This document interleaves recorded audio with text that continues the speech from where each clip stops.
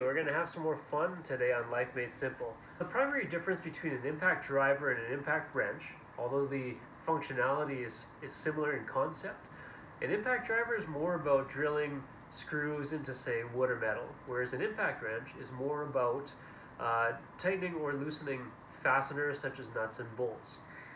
There's a difference in the design in that an impact driver has a 1/4-inch hex, and generally if you want to use it for like a lug nut, if you want to use it for like a 1/2-inch socket, then you're going to need an adapter. And so that's what this is. I've got a 1/4-inch hex to a 1/2-inch adapter, which I basically just snap into here. And this will allow me to use the impact driver with a 1/2-inch socket.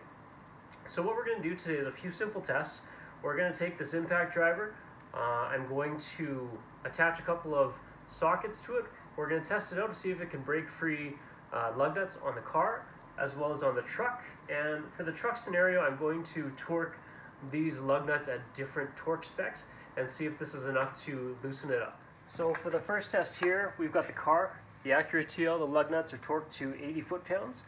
I've got this 5 amp hour generic battery on this Ryobi impact driver. I've got the 1/4-inch hex to 1/2-inch adapter here, and I've got a 19mm impact socket. So let's just see if this is enough to break it free.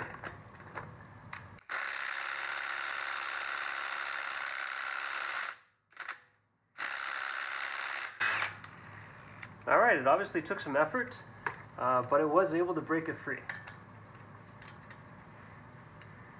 Let's try one more here.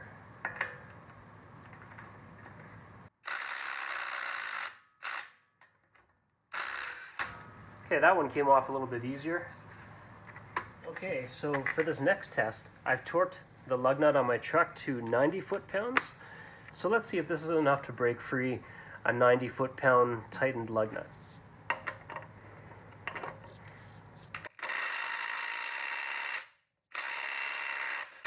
Okay, took some effort, but off it came. Okay, so for the next one, we're going to torque it up to 100.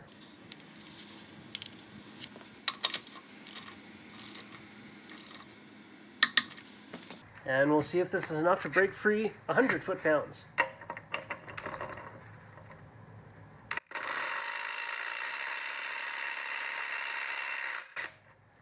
Yep, looks like it still broke it free. Okay, one more test. I'm going to crank it up all the way to 120. Okay, 120 foot-pounds.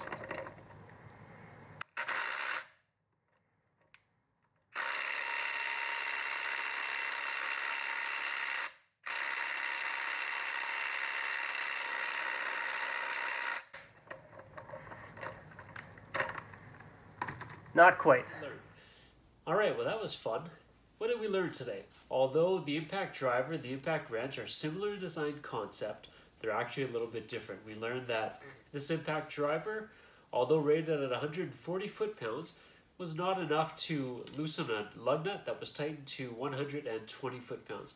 Now, it was enough to loosen a lug nut that was at 80, 90, or even 100 foot-pounds, but it did struggle a little bit at that 100 foot-pound. Simply put, this is probably the wrong tool to be used as an impact wrench. Now, it's going to be helpful when you're under and around the vehicle. You want to remove fasteners that aren't overly tight. It'll definitely speed up your time to remove some of those bolts, to put back some of those bolts. But as far as an impact wrench goes, the impact driver, in my opinion, really isn't a replacement for that. The Ryobi P262 impact wrench isn't available in Canada yet, but when it becomes available, that's the one that I'm going to be buying.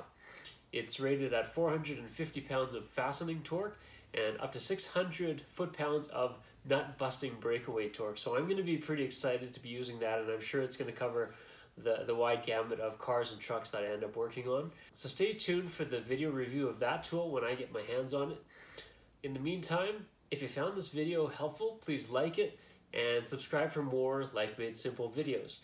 As well, if you have any ideas for videos that you'd like us to create, leave a note in the comments and we'll be sure to check those out. Until next time, take care everybody, and remember, keep life simple.